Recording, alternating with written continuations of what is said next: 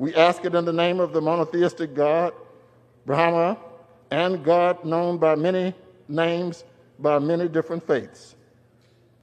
Amen and a woman. Logic is an enemy and truth is a menace.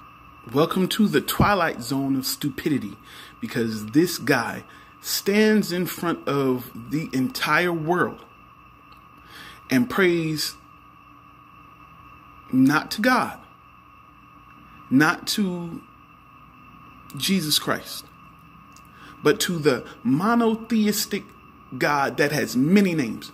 So then who are you talking to? Who are you talking to? Who's going to answer your prayer? Because if you're talking to the God who has many names, I'm pretty sure he only goes by one. That name is Yahweh, if you didn't know. But if you're going to talk to the monotheistic God who goes by many names, which name are you going to call him so that way you can make sure he hears you? You're an idiot. Okay, so then we go even further. And he says, amen, and a woman. Stupidest thing I've ever heard. Stupid. I'm talking about, I don't know if it gets any dumber than this. You big dummy. This man, I'm assuming trying to be gender inclusive. But if you already alienated the polytheist by praying to the monotheistic God that has many names, then why not just say amen and leave it alone? But you want to be gender inclusive. If I was a polytheist, I would be so upset at you right now. I would be so mad at you right now. I would be offended. I need to call whoever I need to call to let this man know that he offended me with his prayer. But I'm a Christian and I am absolutely offended by this prayer because, first of all, who you're praying to. Number two, what is a woman? What is that? It means absolutely nothing. I don't care if you're trying to make a statement. I don't care what you're trying to do with that. That's stupid. Amen is the affirmation at the very end of a statement or a prayer. The so be it, the end, the period at the end of a sentence.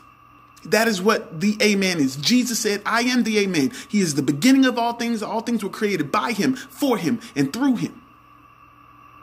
And then at the end of all things, every knee shall bow and every tongue will confess that Jesus Christ is Lord, to the glory of God the Father. And you say a woman.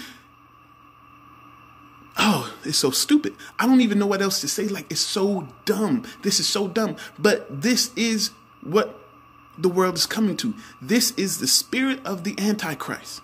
If you don't see it, if you don't get it by now, if you don't understand it by now, you're missing it.